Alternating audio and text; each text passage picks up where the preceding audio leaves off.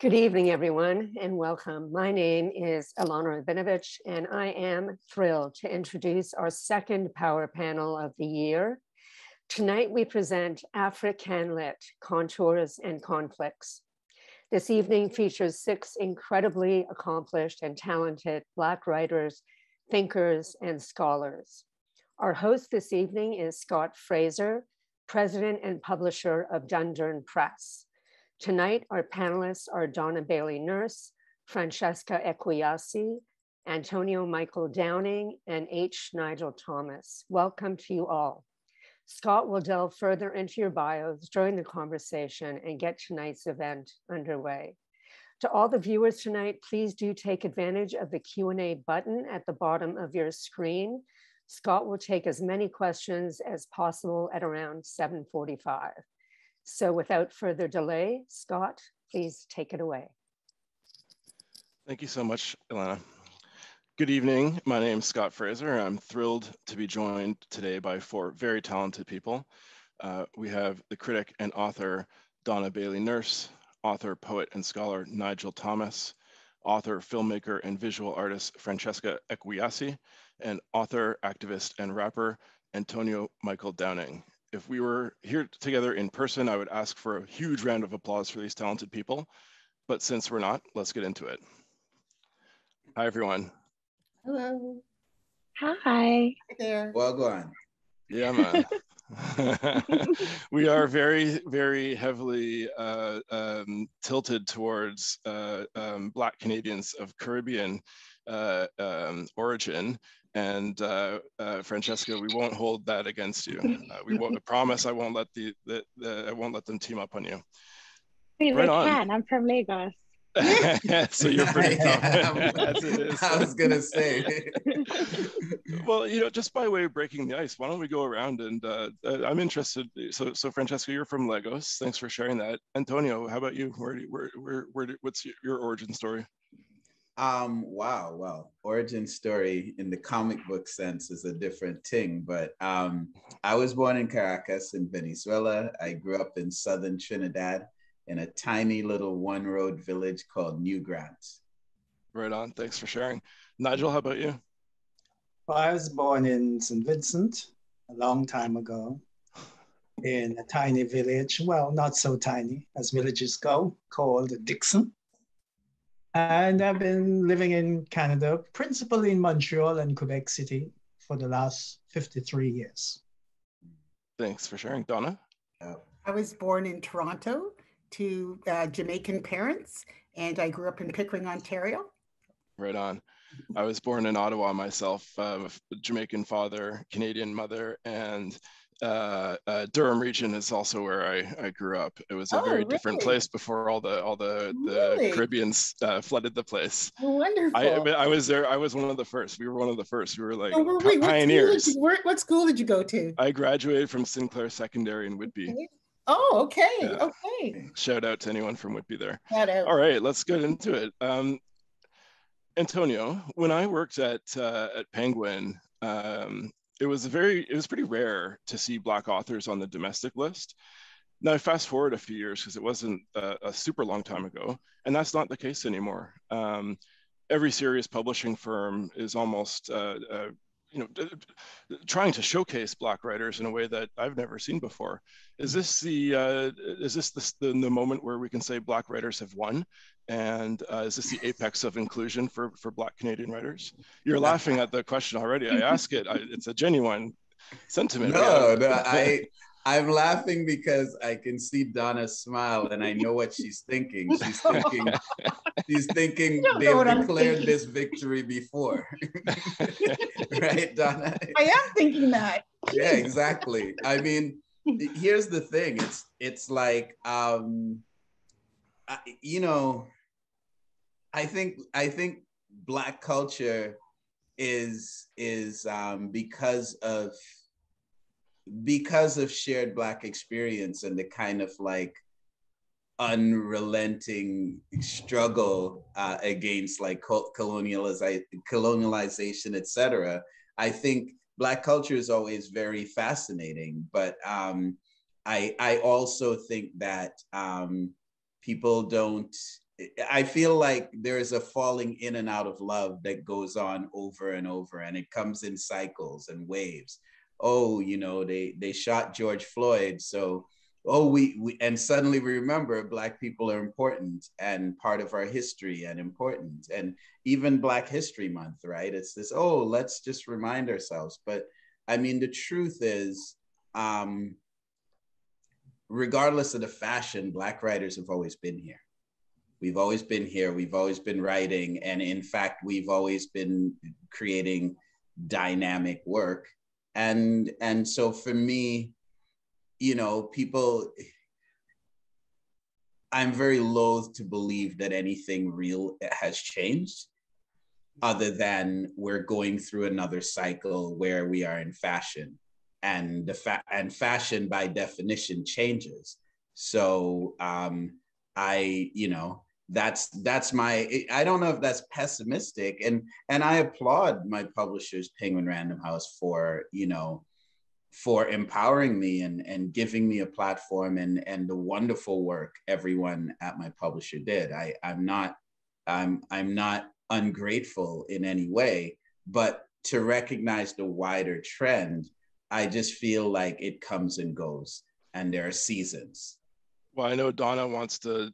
Donna, can you respond? I would love to hear Donna's take on this. Yeah, because and maybe tell us she's some been of the a history. critic for longer than we have, and so she's seen the seasons come and go. That's You trying to say that I'm just way older than everybody, or what? I'm saying you're wiser than all of us. Oh, okay, that's good then.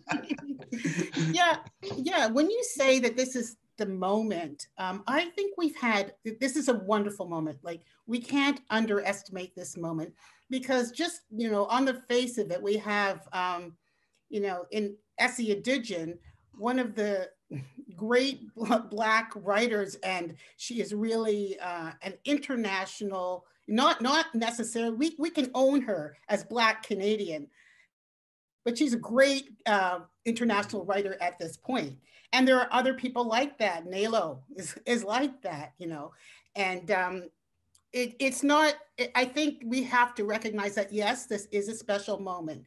But I would say there has been an earlier moment and earlier moments.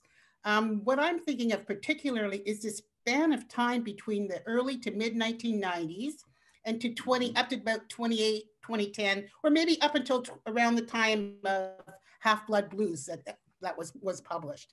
And I really remember, because that's kind of when I started writing about Black books. And I kind of remember, for some reason, it's Andre that stays with me from that time. And I remember that Andre Alexis brought out a book, Despair and Other Short Stories, very spooky, making Ottawa this kind of staid, white, dull place. Oh, sorry, not dull, but staid, white, certainly not this week. Place. Not these days. Sorry, Scott.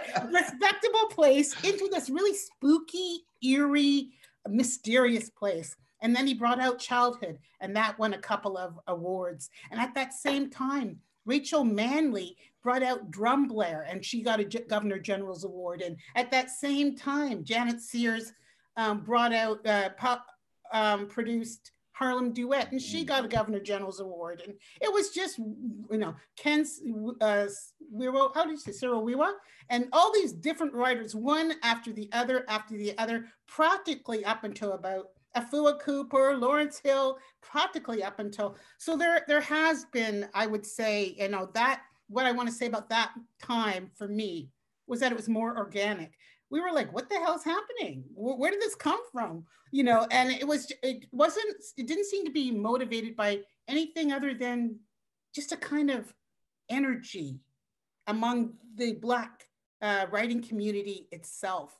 And so I find you're right, it's different now. You said that Black writers are being courted, sort of being courted by publishing houses. And I think that's wonderful. I really think it's wonderful that people are knowing they have to reach beyond and make sure that Black writers are represented and that they build up their Black publishing lists. But at the same time, I think they know they need to do that because they don't have the proper channels in place. No, they have to reach out, because for some reason, they don't have, not for some reason, systemic reasons. We know what the reason is. Yeah, no, I have a few ideas, but I think there ain't no Black publishers. Exactly. They don't have the proper channels. They still don't have the proper channel. We should be building on that momentum, building on the momentum of Essie, building on the momentum of all those people. And yet, you know, they still have not opened, you know, it's still not accessible for Black writers.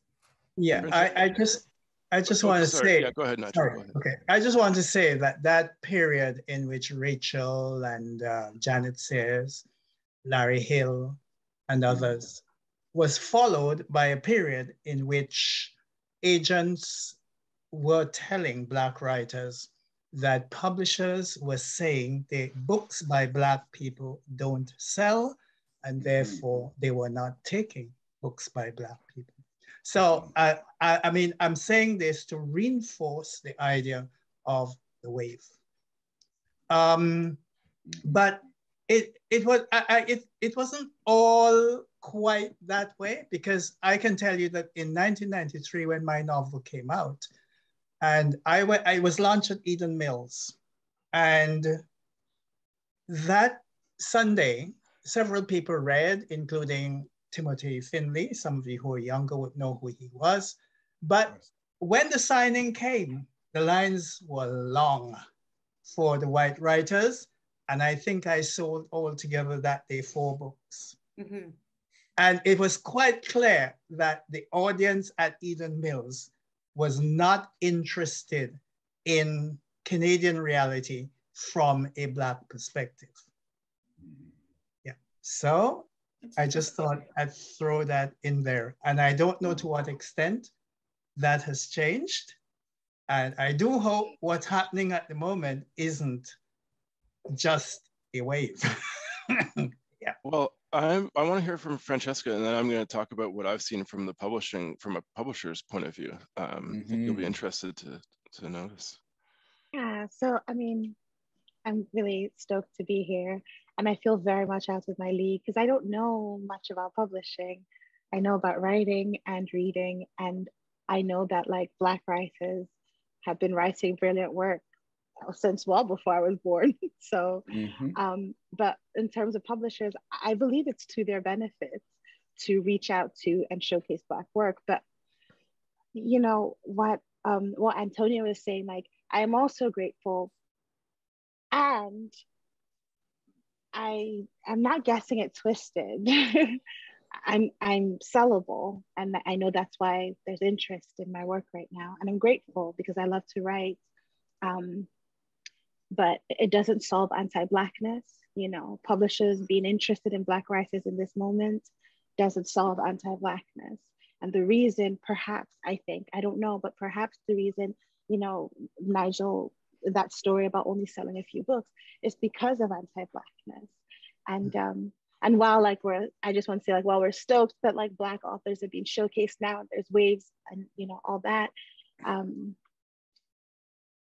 you know, we're not commodities, and our stories have existed before and will continue to exist, and they're brilliant and they're nuanced and, you know, they're excellent and also mediocre, and that's cool. Yeah. That's all I wanted to say. Well, I appreciate that. It really, that's actually a really nice segue. I'm not going to bombard you with what I was going to say, because I wanted to talk about a little bit about the state of review culture, criticism of Black writing. And I have a particular, I guess I'm going to aim this at Nigel and Donna primarily, but I have this particular disappointment, I guess you could say, at the decline of substantive book coverage, especially in sort of popular publications like newspapers, magazines, etc. There's still some good venues out there, but they're certainly in decline. And I'm trying to think of, I don't think I'm alone in saying that when you do see this like a mainstream, especially in February, for obvious reasons, you know, it's always kind of this inane celebration, kind of like, oh, 10 readers, you must know. And it's like, well, tell me something interesting about them, right? Like do they have a personality? Do they have an opinion on anything? Or is it just that they have the appropriate melanin?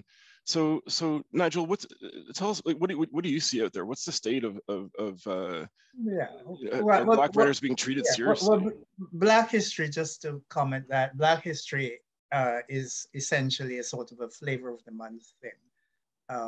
And of course, as you say, CBC, whomever, they highlight stuff because they feel they have some sort of a duty to do so because it's called Black History Month. And I don't think most of us are taken in by that. In terms of our work getting out there and receiving valuable, insightful criticism, I don't know what to say about that, because first, to begin with, the space has to be there for these critiques to appear, reviews to appear. And we all know that print journalism has considerably reduced the space that is given to books. Second, they generally ask you to review books, and if the offers don't come, there is just no way you can review books.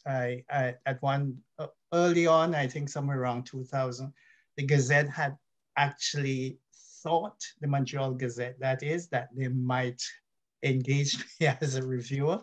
And then suddenly budgets got cut, and I think I did one review for them.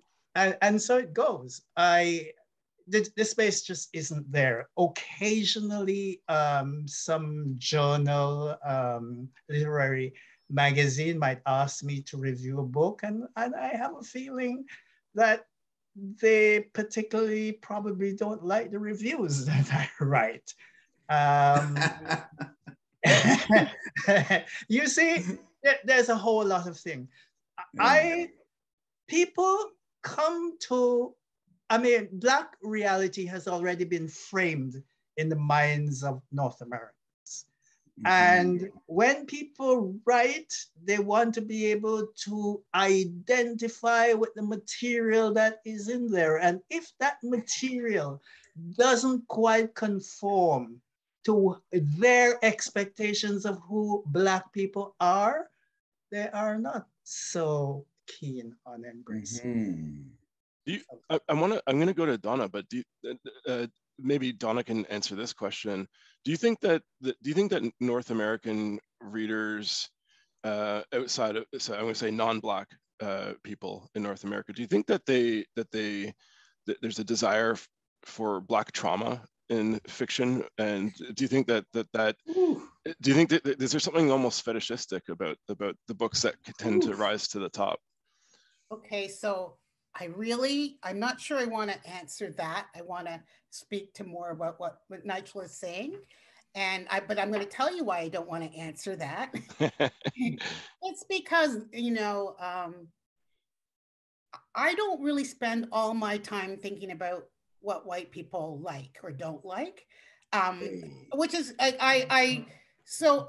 I think about trauma, when I think about Black experience, that's not our only experience, but all of us are coming from, we have to acknowledge that experience because it's really shaped our culture. But that's not our only experience, but at the same time, I don't feel like I have to ignore that experience. And I don't feel like guilt. I don't feel like, I respect those people who were my forebears who survived. I miss those people who I was separated from, and I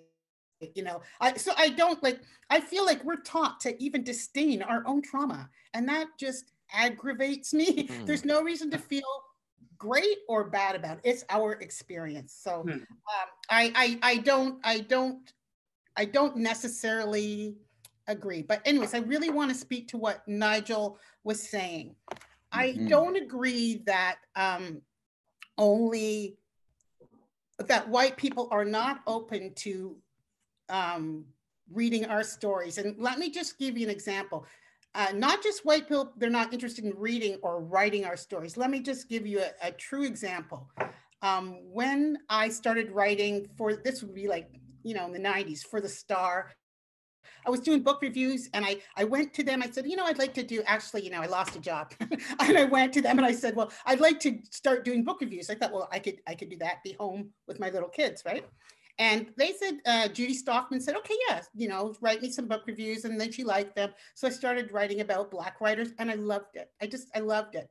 And I also started at that time doing kind of small profiles for Maclean's. And one of the people I wrote about early on was Cecil Foster.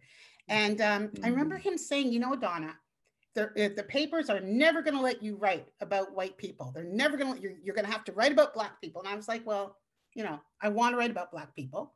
But I also knew he was wrong because I knew that if I got any significant attention, white journalists would want it. So a few years pass by, I start contributing to the Globe and Mail.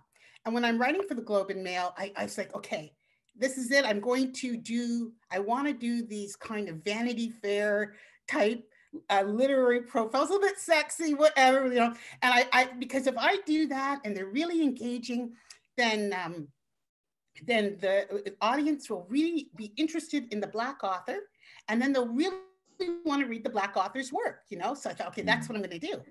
And so I literally threw myself into that. The first one, my editor was James Adams, and he thought it was a great idea. So I threw myself into the first one, and that was Austin Clarke. And he just had a new book out. And then after that, there was Dion and Brand, and there was, you know, Janet Sears, all different people, right? But what I want to say is that I threw myself into it, and right away, the response was so strong. It's so strong all around, not just Black people. Black people were jumping for joy, but it was all around strong. Why? Every picture was attached with a beautiful photo of a beautiful Black person that you rarely would see in the Globe. So you had the beautiful Black face. Then you had the story that had two Black people in public talking, something you never would see in the Globe. Then you had the different kinds of subject matter. That was different too. So it was all very, very different. Okay, so right away, almost, I would say second, third story, the white arts journalists at the Globe, most were staff, but they weren't all staff. They'd just been there much longer than me. And I start to hear, why is Donna getting all these why is she getting so much space? And James is like, don't worry about it. This is all about real estate. It's all about real estate in the paper. And he says, don't worry about it. But then it just, you know, it's not fair. Why does Donna get to write about all the Black writers? Huh? Why do I get to write about any Black writers, right? And literally, I'm laughing now. I'm laughing now, but I was not, it got really, really bad to the point where I finally said, okay, I'm gonna just go back to doing book reviews. I'll do them for the Martin Levin and Jack Kirchhoff, who were the wonderful book editors at the Globe, and they gave me whatever, and it was wonderful. But there's two things to say about that. I had started out wanting to do these wonderful Vanity Fair pieces for the Globe. And so I kind of lost my groove and lost my confidence. I wasn't, you know, I didn't come flow for me like it used to. It affected my craft. And second of all, my career was shooting up. But when I started to go back to do the reviews now, I lost the profile. And so that's money, right? That's money for my kids. That's money for my marriage, you know? And so that's systemic. That's how it works. But what I also, so that's how it works. That's how, you know, you get there, they expect you to be an ornament. You begin to take up space, you're out, okay? But the other thing I want to say is that they loved our stories. The audience loved the stories. The journalists knew that those were the stories that the audience really loved. And if you look today, you will see again and again that you'll rarely see, let me just say, Black critics doing Black books in the Globe.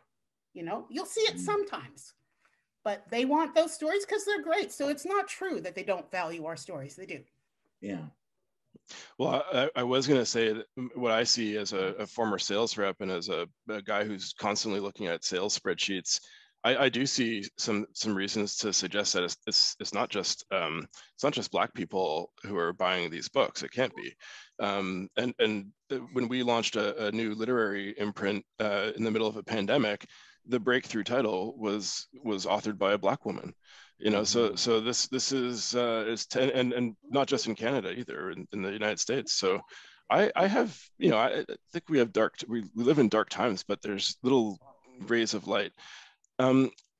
French, does anyone else want to wait? And I have way more questions for all of you, but Francesca has I just wanted to shout out my publisher, Arsenal Pulp, because if you look at their catalogs, they didn't just start publishing like racialized authors or like queer authors, or I mean so I feel so grateful for that. And I think there's moments and there's times where that's alignment, which is not to say publishers can't start making those changes, but it can't be. The thing about it being a trend is just like, my whole body's like, oh no, like Blackness is not a trend. We can't, how can that be? Our stories, anyways. Well, I have to respond to you, Francesca, because I want to just read verbatim from my notes, because I think you're reading my mind somehow. So this is what I have written down. You published with Arsenal, a publisher known for having diversity embedded in its core assumptions long before it was trendy. Was that part of why you trusted them with your work? So I think we, I don't know, I'm all for heaping praise on Arsenal Pulp. They're a terrific publisher. I trusted them with my work because they were interested. And they were encouraging me. And, I lied. I submitted what the pages that I had and said, I have a full manuscript. I'm sure they knew. And they allowed the well, time. They do now. Yeah, they do now.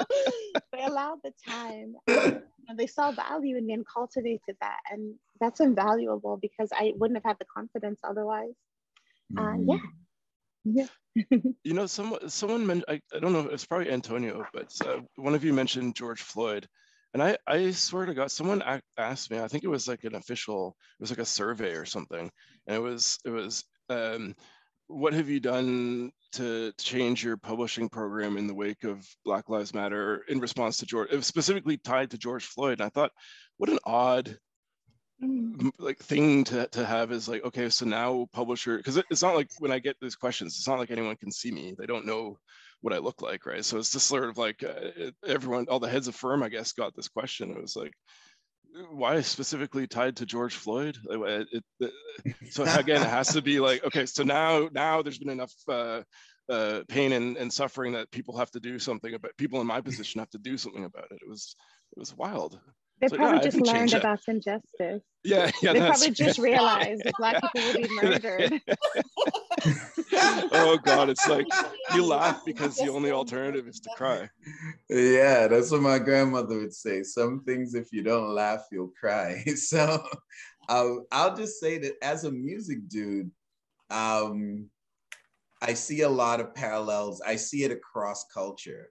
In terms of the appetite for Black music, but it's like, there's a thing, and just entertainment is in general. I'm a sports guy too. I was an athlete in university. The Super Bowl just finished, Eminem knelt in the halftime show and all these football fans were mad because because people don't mind being entertained by us.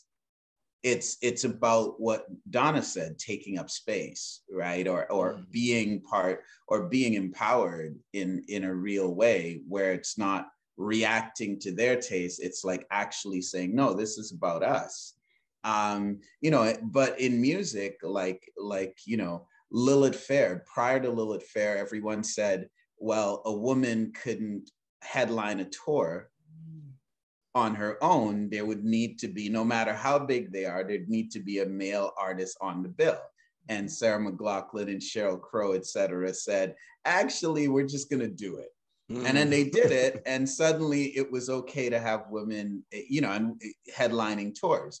In pop culture, prior to Black Panther, which was just a few minutes ago, and the prevailing wisdom was an all-Black cast white folks wouldn't go to see an all-Black cast. And then they did it, and everybody went and saw it because it was a great story, right? It was a great story, powerfully told. You might not be into Marvel movies, but if you're into that kind of thing, it was one of the best. And so I think that the appetite for Black stories has never been questioned, for Black culture, for Black presence in a certain box has never been debated. What's beyond that is when you start to want to be something other than what that box is. And as a Black man, you know, born in Trinidad, but I've lived here since I was 11 years old, and you become really quickly aware that there's a place for you, and if you play it, you're good. But if you push back against that in any kind of way, that might be a problem. So in my music life, I'm good when I'm doing hip hop, but then that gives them a way to like discredit me.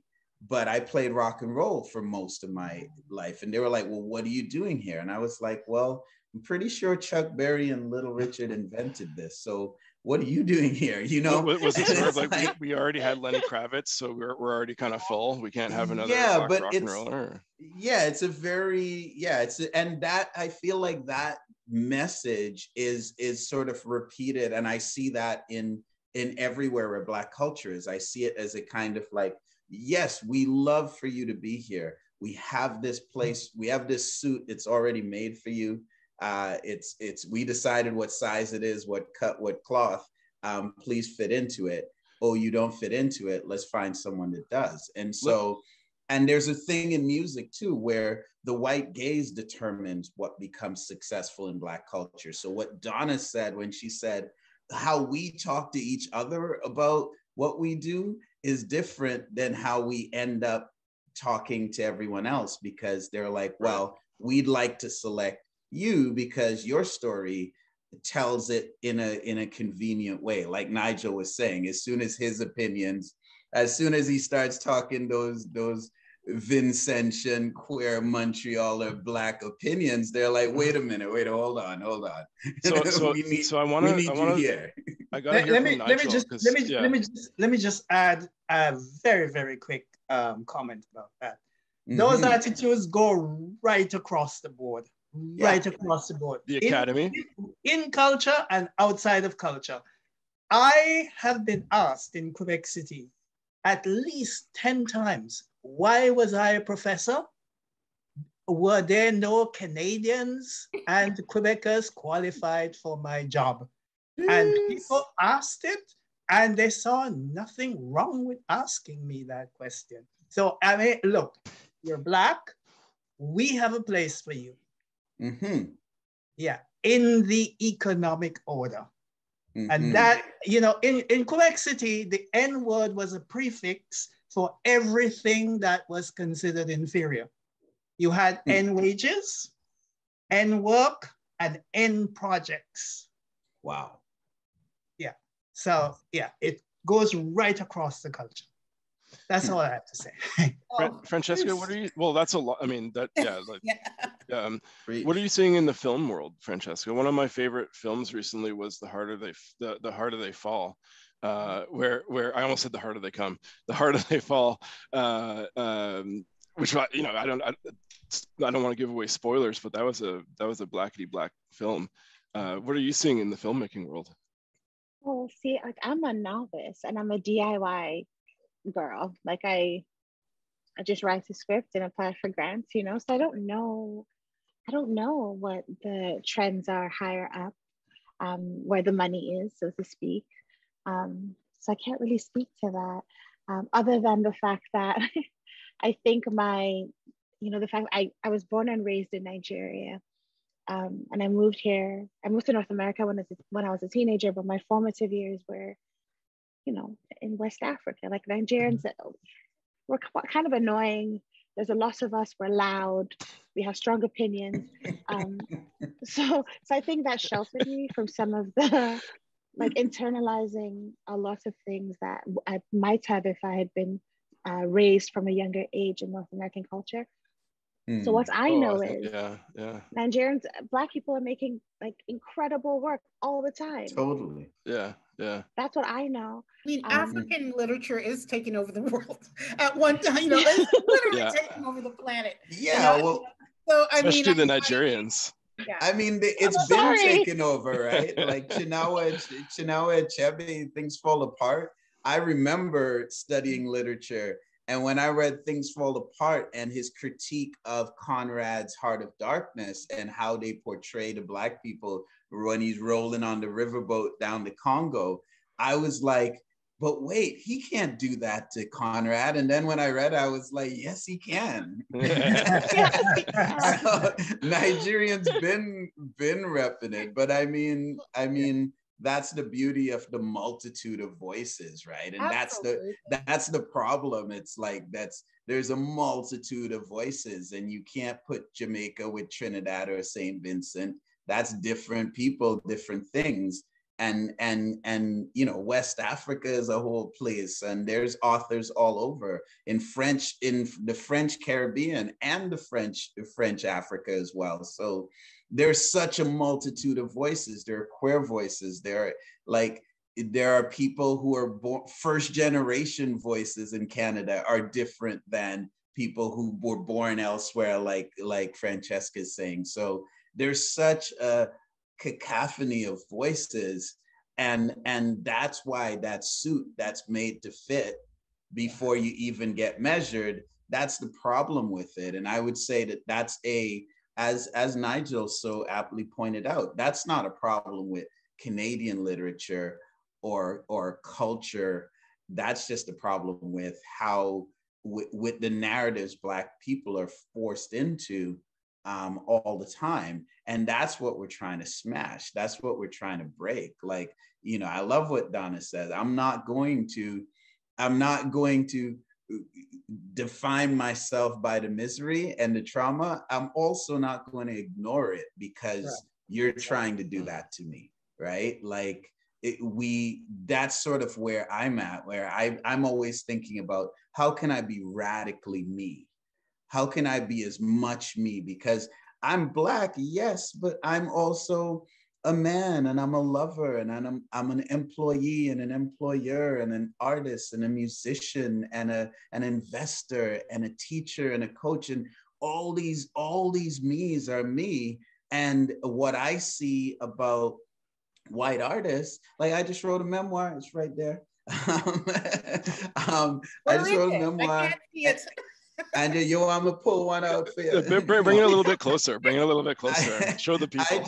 I just did a memoir, and I was influenced by, like, you know, a lot of Black authors, Maya Angelou, Audre Lorde, and I was influenced also by Angela's Ashes and Frank McCourt and The Glass Castle, and these great memoirs, which are just great stories about human beings. But every time I was interviewed about my book, and even in the way my publisher chose to promote my book, it was a focus on the Blackness and the struggle and the identity. But if you read Angela's Ashes, I mean, it's the 30s, it's the Depression, and it's poor Catholic Ireland. So it's way more struggle and adversity than I've ever seen. But I never read a review of that book that defines it by that. It defines it by its humanity. And ultimately, that is how any human being wants to be defined. Right. None of us want to be fit into a box that's pre-made. But, you know, part of the problem is that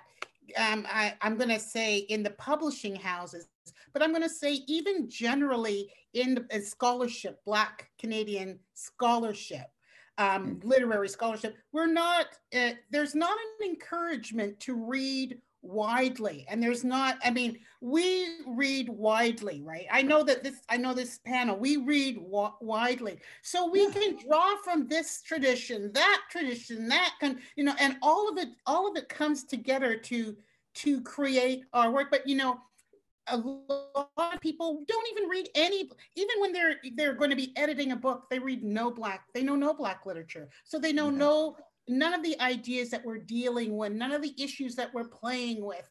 And for some reason, they can't seem to, you know, for example, this is going to sound like a crazy analogy, but, you know, I hate to bring this up, but Kim Kardashian is, you know, supposedly, you know, white, and her daughter, you could say, is Black, but they're identical. They're twins, and somehow people, you know, you have to see that things still look the same, whether one is white or Black. You can still have things that are resembling one another. And so I think that a lot of people, especially a lot of white critics, a lot of publishing houses, editors, etc. They don't read enough to be able to put Black literature and mix it in with the whole that it belongs to, you know? Mm-hmm. Well, sorry, sorry, Francesca, I have to jump in because I'm getting a notification about the time. So it's the time in the program for me to remind everyone watching out there that if you have a question for any of the panelists or for all of the panelists, drop it into the Q&A, and we'll start getting to those. And I suppose I should be actually monitoring that too. So, so where were we here? That was good, and I had to just jump right in there. Francesca, do you want to pick up your thought there? Yeah, I was just when Donna was speaking, I was thinking, yeah, I think as equity-seeking people, like Black people in North America, and maybe Black people from elsewhere, like growing up in Nigeria, I knew so much about North American and European culture. I read so much, so many authors beyond my immediate. In fact, reading Nigerian stories about Nigerians that were like me was rare and exciting and didn't happen until I was a teenager. And I think that's what you're speaking to, Donna, this thing that as, equity-seeking people, we've had to be so much more all the time, just to be okay. And it reflects, I think it reflects in our work. Like I love reading work from like Black people and from Caribbean people, from Latinx people, because there's so much, and of course also North American white authors, so much depth. In my experience, and I guess my preference is the soulfulness and Donna, I mentioned this before in a different interview we had, double consciousness, where you have to be aware of your own experience, aware of other people's experience, and translate that space in between. And I think as racialized people, we're always doing that. Yeah. That's come up in our conversations before, for sure. I just wanted to say something though that I think we've not paid any attention to. It's really how many book buyers are there out there, and what's the competition among publishers and among authors for that book buying, that diminishing. I think regardless of, publishers have been saying that there's been a slightly upward bump during the pandemic of readership, but prior to that, everyone was noting that readership was going down and writers' earnings had decreased significantly. And I mean like 40%, et cetera, et cetera. The statistics from the 1990s, 2000s, and so on and so forth. So what I'm saying is that I'm afraid that when there is such a competition for readers, for the few people who buy books, I am not sure where we are positioned, on the scale, Yeah. I mean, I think Marlon James is selling books. He is. But you better be sure that you do have the resources of a powerful publisher who is going to, get the book out there in the public's face. Right. It certainly helps. Helps. But Nigel, I have to jump in just at the mention of Marlon, because certainly, like, I was at Penguin Canada when A Brief History was in ARC. Now, that was not a book that anyone in the room, and I was there.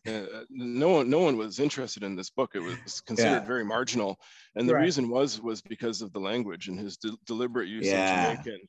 And I was the one voice who put my hand up and said, "Well, we're in Toronto. Everyone can speak a little Jamaican, okay? It's not the end of the world. Put a bit of effort into telling people about this book, because do you realize what the plot is? Do you realize some of the historical figures that are making appearances? That has anyone looked at this seriously?" And the answer really was no, because it was an import from the States. And I, not to toot my own horn, but I think I like to take a little bit of the credit for his results in Canada. But that speaks to the need to have Black publishing professionals. Anyway, I need to. That was another one of my questions. I have to get to the Q&A. This is a great one that I want to ask. I think I want to address this to Donna first. The questioner is the questioner is anonymous, but is wondering to what extent French language Black Canadian writing, at least some of which has been translated, is considered part of Black Canadian literature by we, the panel members, and by the Black community and by readers in general. So let's talk about, well, have a crack at that. I'll speak about the translation issues. Again, sorry, I just wasn't quite getting my mind around what you said. Sure. To what extent French language Black Canadian writing, at least some of which has been translated, is considered to be part of Black Canadian literature by us as a group, by the Black community and by readers in general. Wow, I mean, like, that's just like a mouthful and a head full. I remember there was a time that I really, really thought, and I knew there's lots of interesting stuff going on because the Haitian community in particular, I knew there was a lot of interest, but I think that part of the issues are around translation and are around the fact that we don't get access to those books. You know, I believe that we would embrace them. And I'm surprised that there's not more going on. Maybe I don't know for sure because I'm not in Quebec. So I don't know if all those organizations, QWF and all those organizations are paying attention to their Black writers. All I can say right now is, okay, we've got Miriam Chansey, right? Everybody talking about Miriam Chansey, who was raised, born in Haiti, but raised in Quebec, and now has this marvelous book, but she's writing in English. Right. Writing in English. So I feel like Nigel would have. Nigel might have. All right. So first and foremost, we do have a Black publisher in Montreal, Mémoire d'Encrier. The publisher is Rodney Saint-Éloi. And before I even answer the question about Black rights, I'd say that First Nations living in Canada, whose language is French, never had a publishing outlet until Rodney Saint-Éloi established his publishing house about 20 or so years ago. And it's only through Rodney that French Canada got to actually meet many of its First Nations authors. And of course, they're now winning prizes all over the place, and suddenly they have discovered them. Some of the books are being translated, not many, a handful of them, because of the way publishing is set up.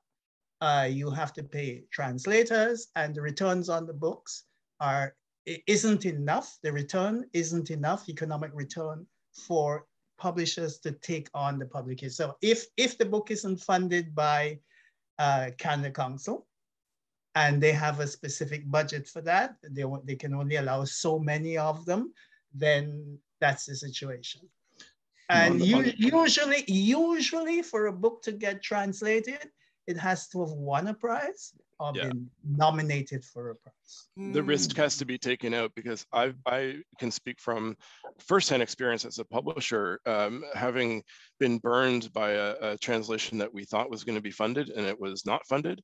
And that's a big enough hole that can kill a small business's fiscal year. You know, it's real stuff, and that's people's jobs, people's employment there on the line.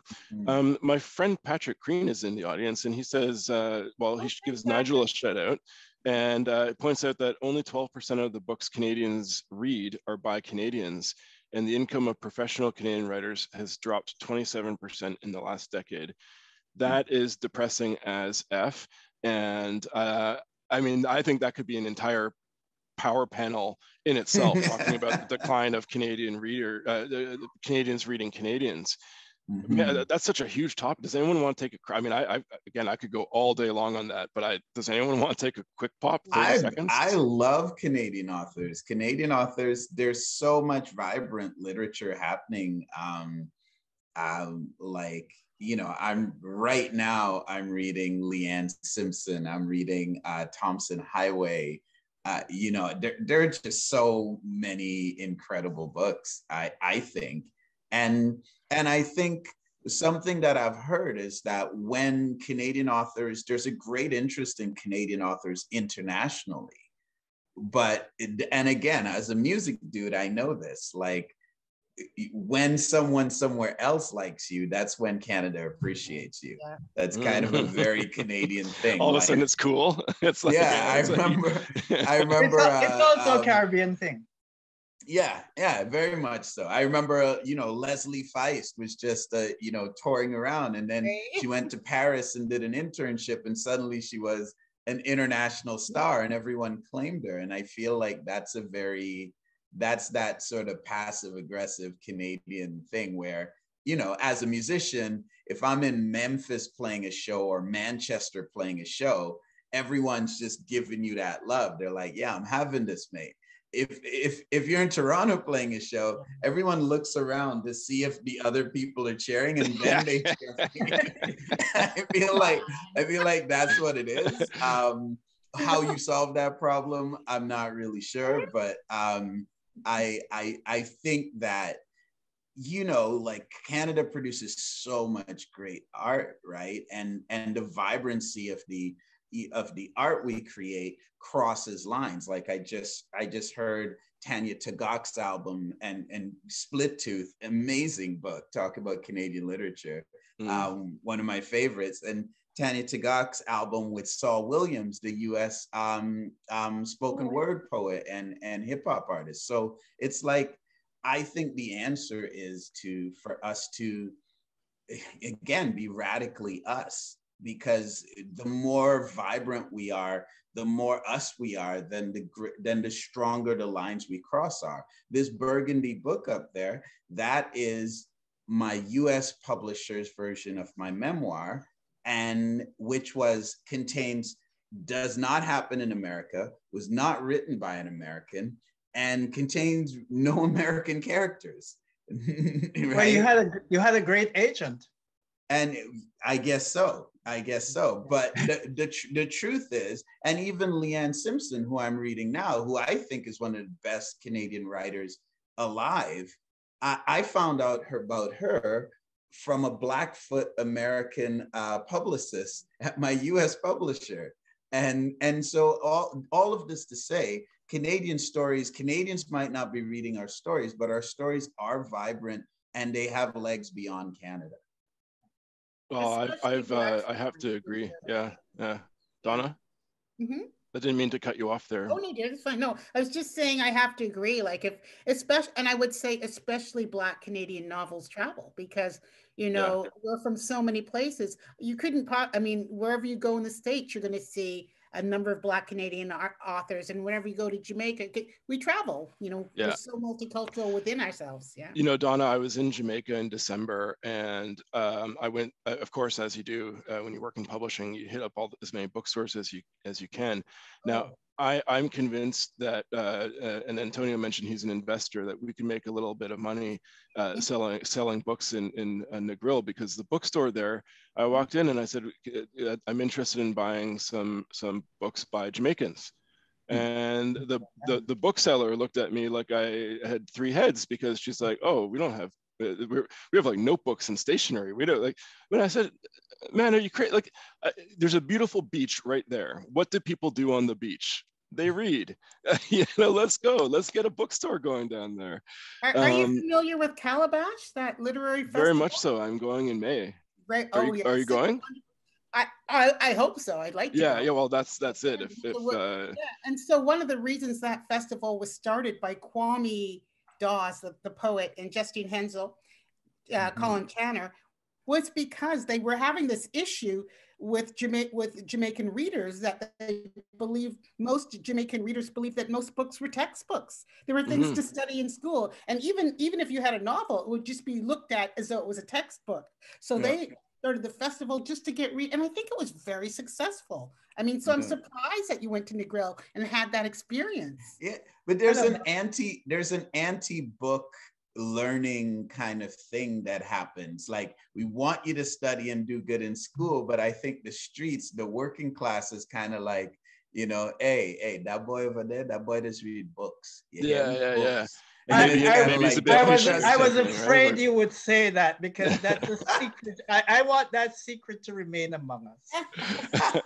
Well, I had to say, We can't all have a grandfather with a library. Nigel. That's right. That's right. If every kid grew up, if every Black kid grew up in Nigel's library, there would be no problem with engaging in the text with the text.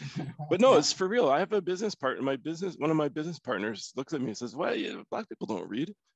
Maybe I don't want to end this on a negative note. So, let's not go there. It's not true. Yeah, I wish you had raised it, Antonio.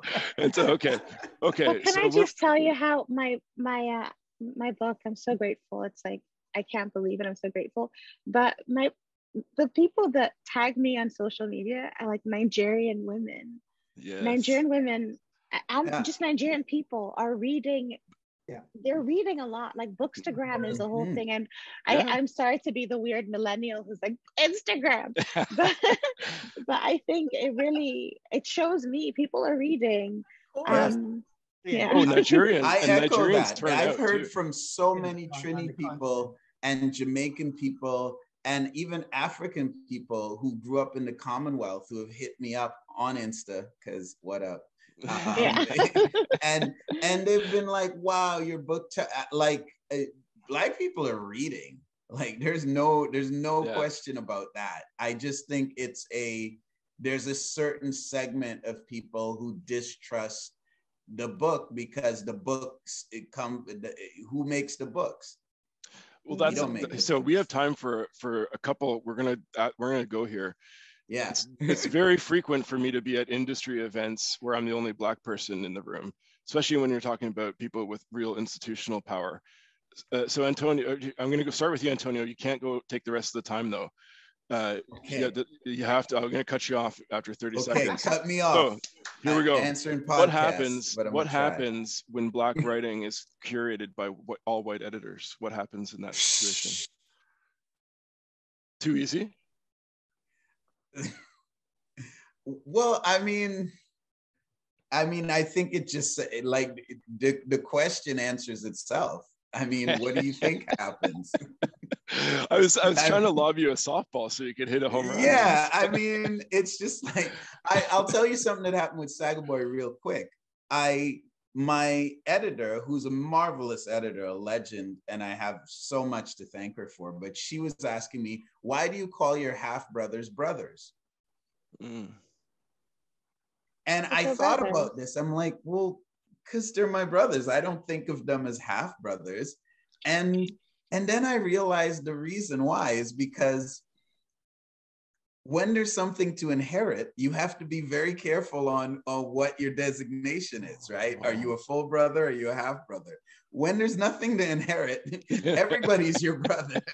It doesn't matter, right? And so I thought about just how culturally, even when you have a legendary editor working on your stuff, if that person doesn't have the cultural literacy, there's a learning curve there, which is not to say they can't do an incredible job.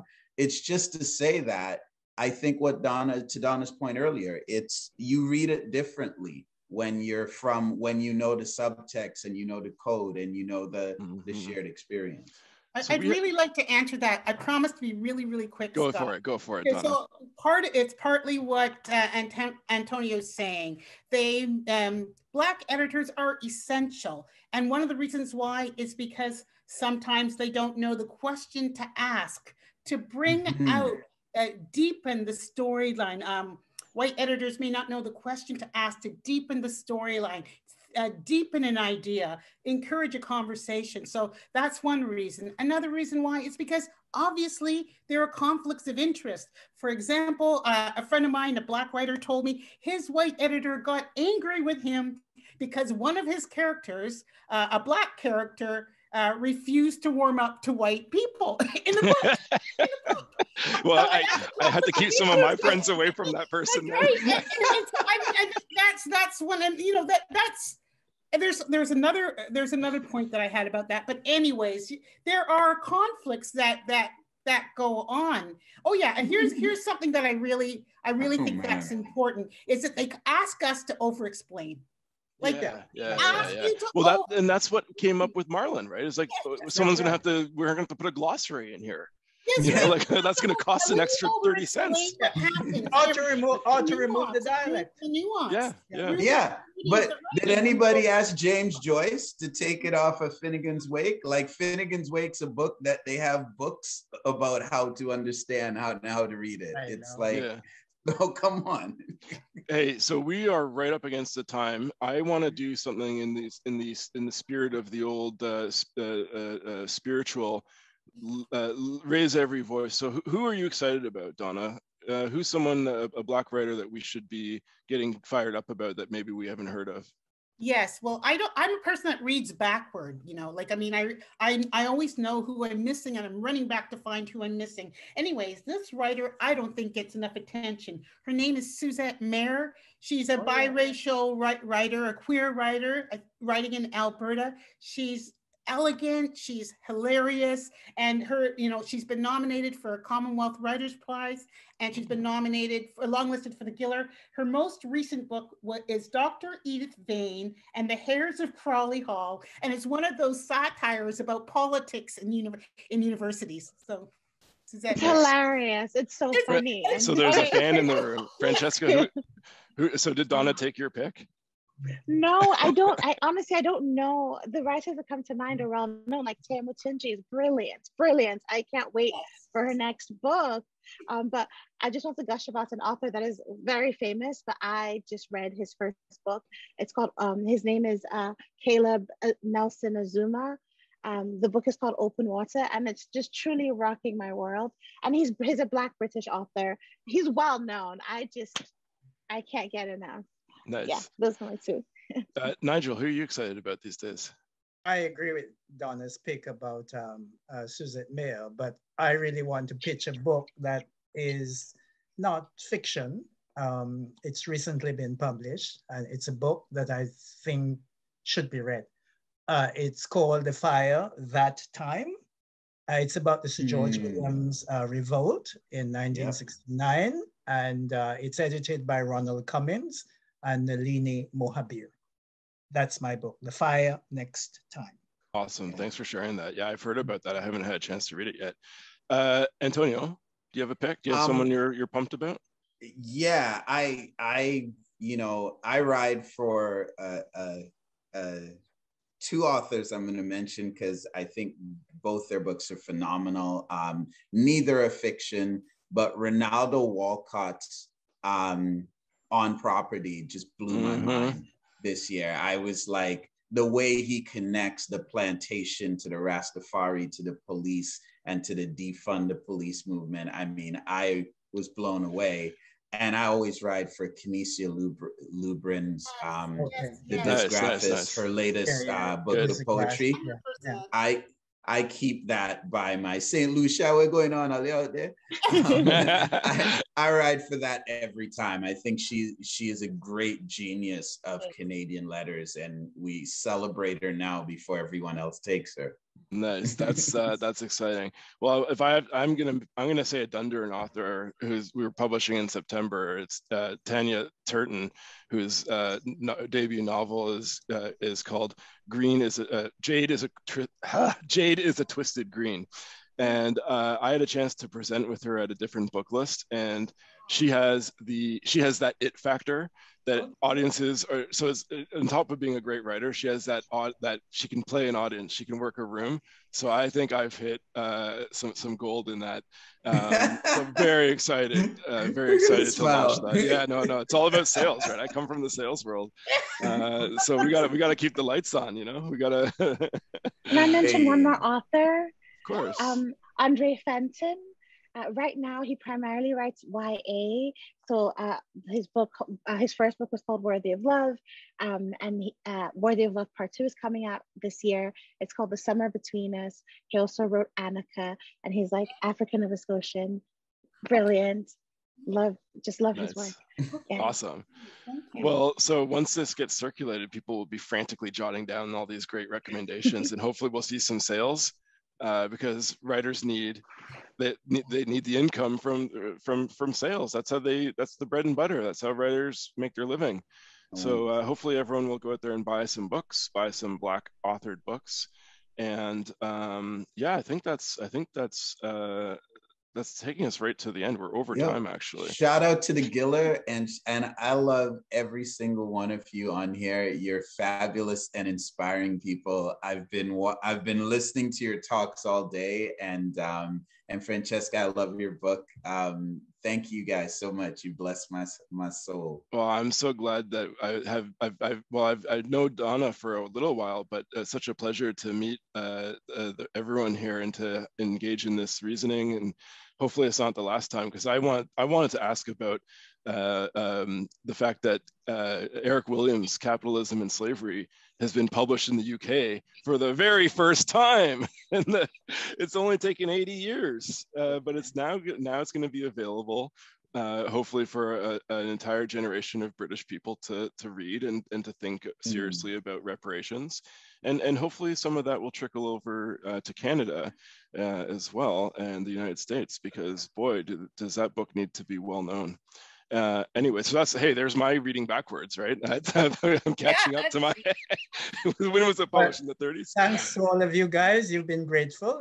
I'm glad that the old man is catching up with the younger folk. This guy is one critic. So Nigel ancient. Thomas is one amazing critic, and he doesn't mention his book, which is not coming out to me. What is it, Nigel? The interviews. Oh, Why We Write. Honestly, guys, he is an amazing critic. So I just wanted to let people know, because he doesn't do his own Conversations with Canadian poets and novelists. Yes. Beautiful. It's an honor to meet you. It's an honor to be in conversation. Yeah. So here's Ilana. So folks, I guess that's it for us. Kicking us out. Yeah, we out. We out.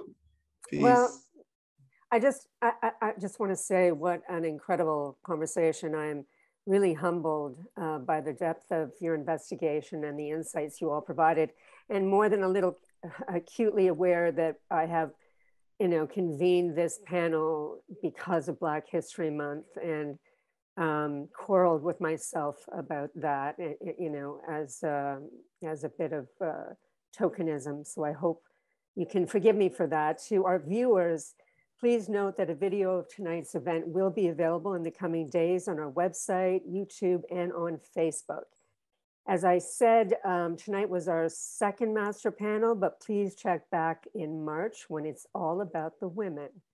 Thanks again to all our participants, and good night. Night. Thank you. Night, everyone. Night, everyone. Thank you so much. Right.